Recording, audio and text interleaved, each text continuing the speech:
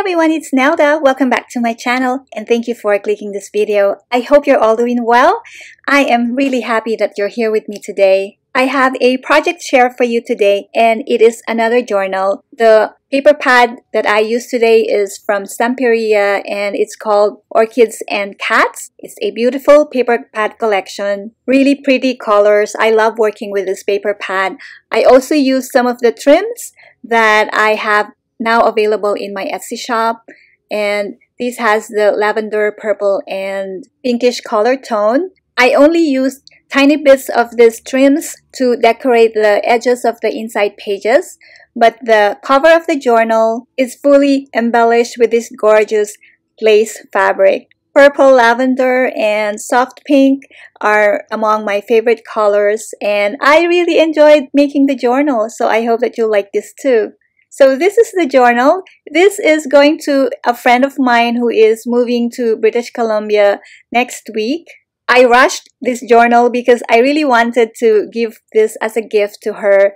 And I know that she can easily fill this with her own creations. She is a talented artist. She paints and she is into Bible journaling. And she loves cats. So that's why I chose the paper pad of Stamperia, the Orchids and Cats, but she is not into junk journaling, so I did not include the elements that I normally include in the journals that I make. I also left many pages blank because she will write on them and she will sketch on them, I know, and do her own painting and her sketches and drawings. So this journal is a little bit embellished with the laces and the die cuts, but there is so much room to really embellish more and grow the journal. And I really hope that she will like this as much as I do. Okay, so this is the cover. You can see that I have here beautiful appliques, and the base of the journal is file folders as usual. It has 3 signatures. The signatures are sewn, but the way I attach them to the cover is through the seam binding, so they can also be detached. If she wants to sketch on the pages, she can do that very easily. The closure is Indian cotton fabric that is not attached to the cover, and this is a lovely ring just to add some bling. The cover is very sturdy. It has a base of several layers of file folders covered with quilt and this lovely see-through lace trim, and these are seam bindings that I tea stained to hold the signatures together. And I also used the MyPorchPrints Digital Kits. These are left over from my previous projects. And then there are a few tucks and a few pockets. Again, most of the pages are left for her to do her drawings and paintings. Some of the pages are also tea stained, but I did not distress the edges of the paper pads because they are beautiful on its own. And again, my friend is not really into junk journaling, so I think that she'll like this. Just plain white is okay with her as well. And her favorite color is also purple, so I added some purple butterflies and some purple botanical die cuts. So I will do the flip through and play some music. Please stay with me till the end of this video. I'll be back and show you the kit that will be available in my Etsy shop. And I hope that you stay tuned.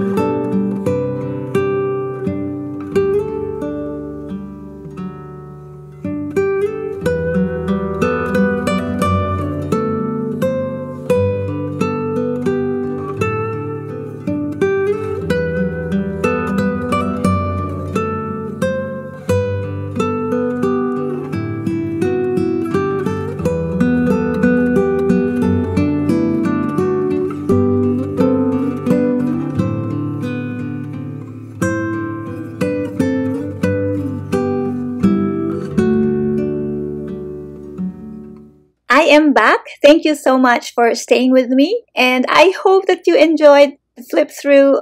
I hope that you like this journal. Please let me know what you think. And if you are interested in the trims that I used in this journal, I have the kit available in my Etsy shop. I will provide the link in the description. The kit also includes wonderful die cuts and ephemera that you can use to decorate the journal. So thanks everyone for watching. Bye now. God bless you. Till next time.